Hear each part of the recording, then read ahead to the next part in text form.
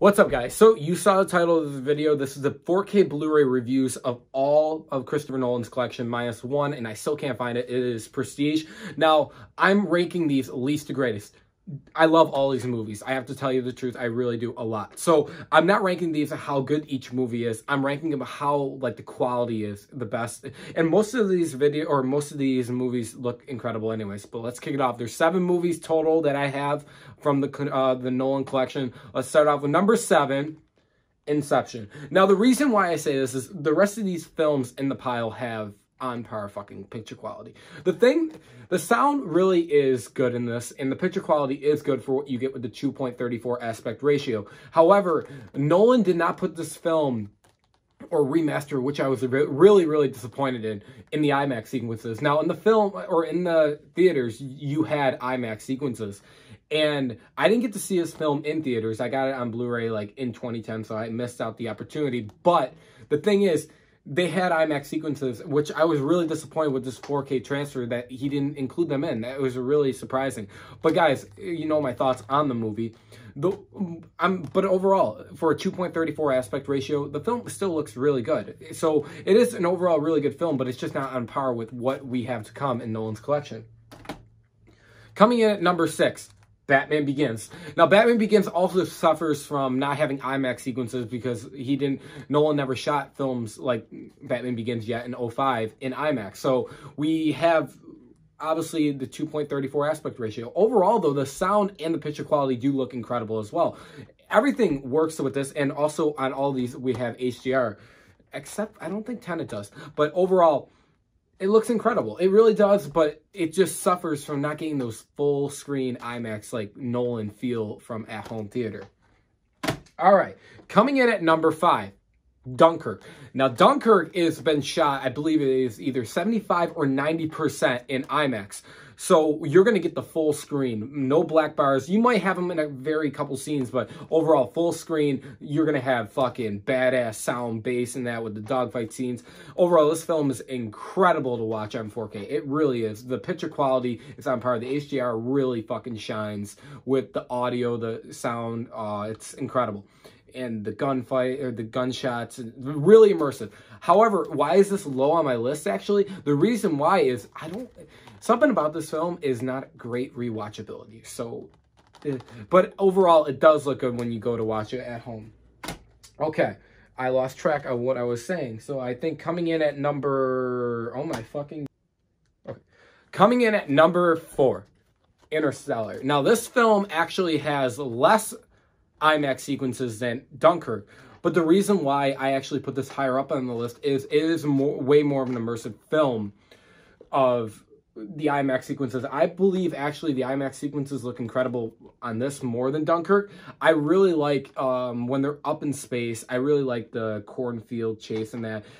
The IMAX really shines with the HDR, those sequences. It's always a pleasure to have full fucking screen. I'm not gonna lie. As much as I like black bars on top and bottom, I would prefer the full screen. That's why I'm actually excited what Zack Snyder's doing with the restoration of Batman vs. Superman, giving us the black bars on the sides this time and getting more of the picture up and down.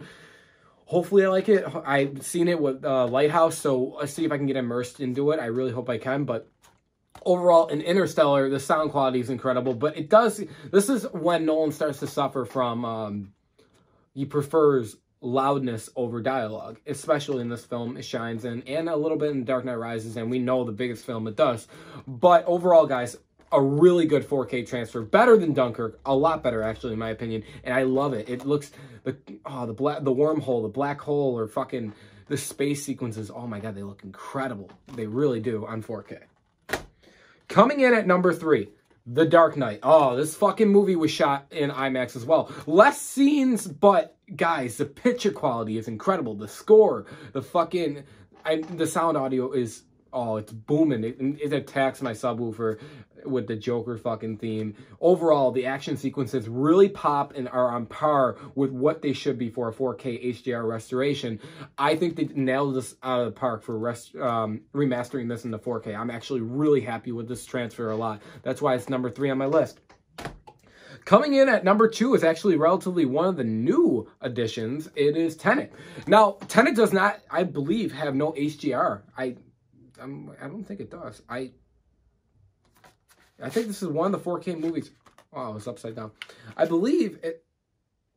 Yeah, I think this is one of the only Nolan's movies that didn't get HDR, which is kind of surprising and a little disappointing. But overall, guys, this film is 99.9% shot in IMAX. So you're going to get the bad... This film looks incredible on your TV, on 4K. It looks incredible. The action sequences pop. Everything works. I got to see this film in theaters, not in IMAX, but when I got home, it reminded me exactly how I saw it in theaters. But I'm going to be honest with you. In theaters, yeah, I had a problem understanding people or what the dialogue was saying in the film. However, when I got at home and watched it, I have to give this film a lot more credit. I had no problem. I could understand what they were saying. There's that one scene, and you guys know what I'm talking about. It's the Freeport scene with Robert Pattinson, and it blasts. Yes, that is the only scene out of the whole film that I could not hear. But overall, the rest, I could understand the dialogue. And I'm really starting to actually understand this movie a lot better. But action scenes, picture quality looks even better. Even with the film, or even with the scenes that weren't filmed in IMAX, you get more of the picture instead from up in top and bottom. I don't know what he shot. I think it was 75 or 55 millimeter. He got those scenes in, and it's not your 2.34 aspect ratio for those either. So I really have to say, this is a really good 4K transfer, and it looks really good. It is a good movie to just watch at home. It looks incredible on a 4K TV. Coming in at number 1, guys. Now, this film on Blu-ray was not good. The picture quality did not get on Blu-ray, did not look that well. The reason why I say that is the faces looked a little bit more orangey in that, but the film is the fucking Dark Knight Rises. Now, like I said, Nolan had a little problem with this film. I will not lie with the sound mixing for Bane's voice. However, they fixed a lot of it from releasing that prologue scene, if you got to see it in theaters. But now, I mean, there are still some scenes that I can't understand sometimes with Bane saying, "Oh, give it back to the people." But overall, guys, this is actually my favorite Nolan 4K Blu-ray transfer. I think it is incredible. I don't know how to put it, but the IMAX sequences with the plane, oh my god, my favorite scene in the movie just to watch in IMAX or the full screen is the sewer fight with Bane and Batman, the first fight, and it looks fucking gorgeous. It looks right. The black levels are right. The HDR really takes advantage of it. Everything looks good. They fixed the skin tones. That's what I wish I had. I wish I could show you guys comparison, but they fixed the skin tones to more of a natural look. And I just have to say, guys, I think out of them all, this is the best fucking 4K transfer. I think The Dark Knight Rises, love or hate the movie, I really think this is a strong, incredible 4K remaster.